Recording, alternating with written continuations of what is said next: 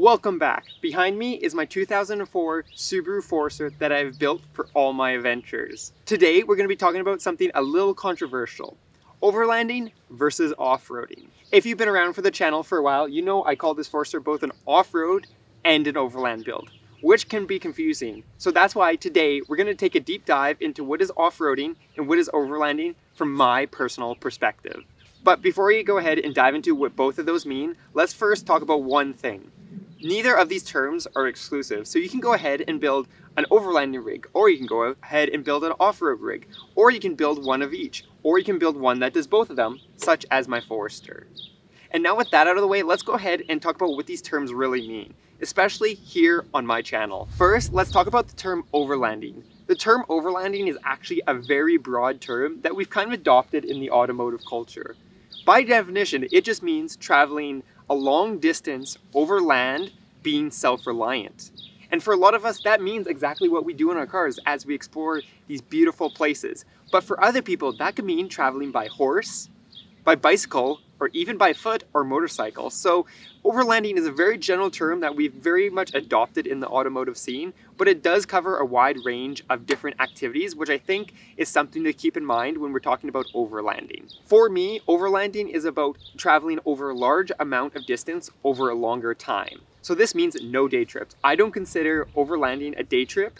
I consider overlanding more than a day trip, and that's why, well, I have the rooftop tent on this build. And for me, that means going through remote locations, and that really emphasizes being self-reliant, right? You're exploring these places where you probably 100% don't have cell service, probably don't have power, you probably won't have food or water for the next couple days, and the next civilization might be 500 kilometers away. That is real overlanding to me. And you see me do it on this channel. We've done lots of adventures where we went into BC and explored some beautiful places. Places that not a lot of people get to see because they're in remote locations. Take a look at our BC trip when we did this when the Forester was almost stock and it didn't even have these tires on yet. We went ahead and we were in the middle of BC where the only gas pump was literally a hand crank gas pump, the tended hand to pump. And that was the only gas pump, I think, for it was over 200 kilometers. We had jerry cans and we also had that, and we had to plan our trip accordingly. Overlanding does require a lot of planning because you're in these remote locations and you have to be reliant. That also means that you have to be careful of how you build your vehicle because your vehicle's gonna have to last. Another example of this where it's not as remote, but I would still consider it overlanding, is my trip to and from the British Columbia coast this summer. We took the main highways a lot of times because we were traveling those long distances. But we still had to find places to sleep for the night. We still had to bring our own food. We still had to bring our own water. And it still embraced that, like, traveling long distances over extended amount of times that really defines overlanding for me. And with that being said, what makes an overlanding build for me? One of the biggest things is figuring out your sleeping solution, whether it's a rooftop tent, maybe a bed in the back, or even a ground tent. It's something you have to think about when you're overlanding and maybe not off-roading, right? We want to make sure that we have adequate sleeping places, we have adequate warmth, we have all that stuff that goes into planning our nighttime activities during these longer trips. Another thing you want to consider is your food and water, especially if you're going to be in the backcountry for a long amount of time. Like in this car, I have water storage. If I was doing a pure off-road build, I probably wouldn't have 50 gallons of water I could add into this, or 25 gallons of water I could add into this. And also with the fridge, right? Making sure that we're able to store our food, we're able to keep our food over a longer amount of times. These are things that define an overland build for me. And lastly, it's again about that self-reliance and being sustainable. You want to make sure that you have everything you need for those longer trips.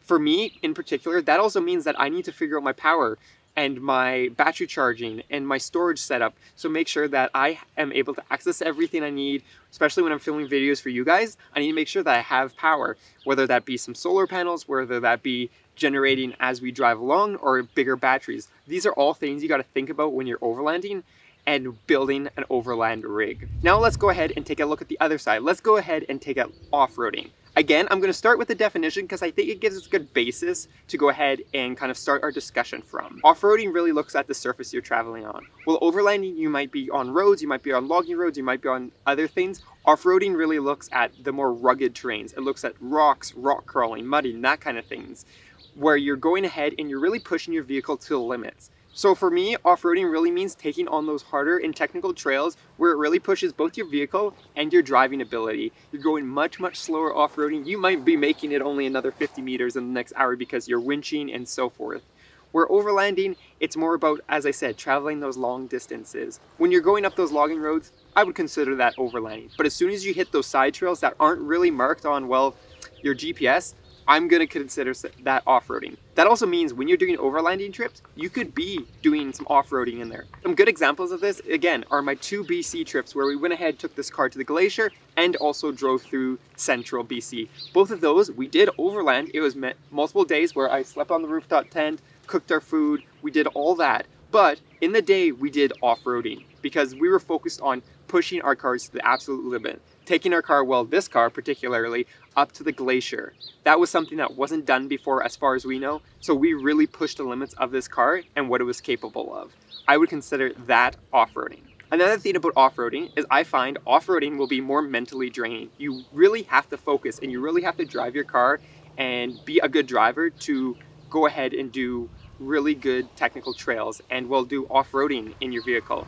Because if you do make a lapse in decision or you do something wrong, a lot of times when you're off-roading, you're gonna break something in the car. Or at least you're gonna be using your winch to get out of it. And speaking of having to use a winch, another couple good examples of what off-roading means to me, and some examples you'd see on my channel, are when we went ahead and did Quirk Ridge, Top of the World, and stuff like that. Those were really pushing my car to the absolute limits, and stuff like West Fisher, where we originally had to do the winch, and then as I got a better driver, I actually went ahead and drove over the obstacles themselves. A lot of times off-roading will pose some very difficult obstacles that you have to both mentally and physically prepare to go over them.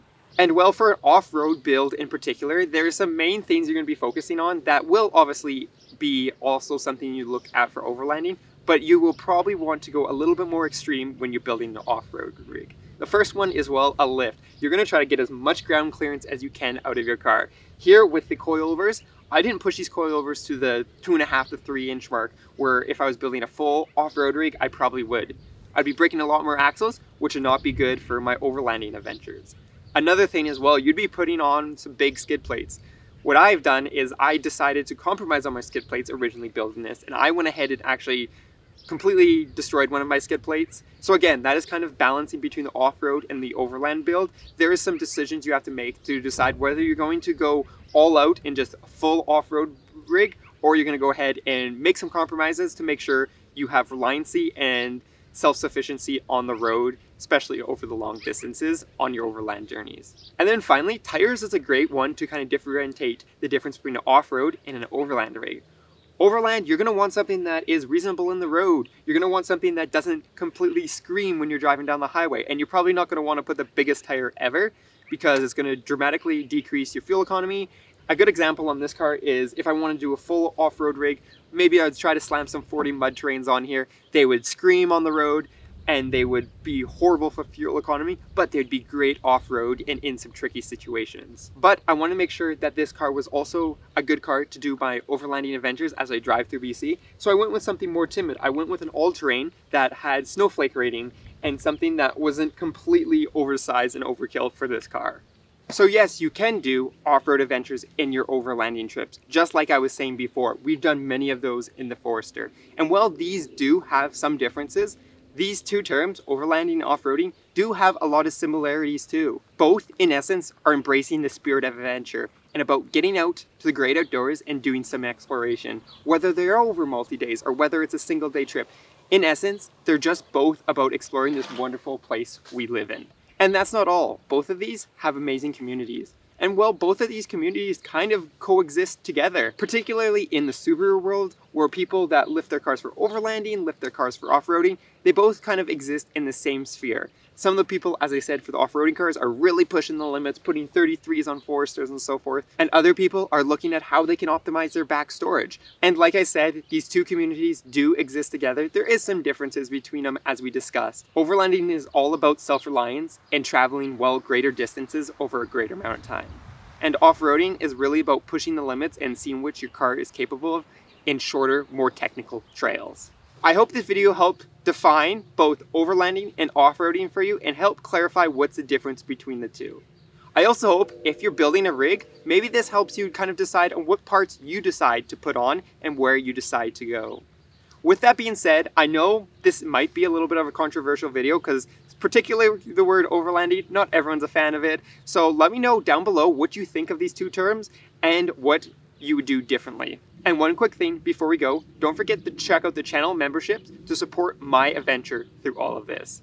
And speaking of adventures, I will see you guys in the next adventure.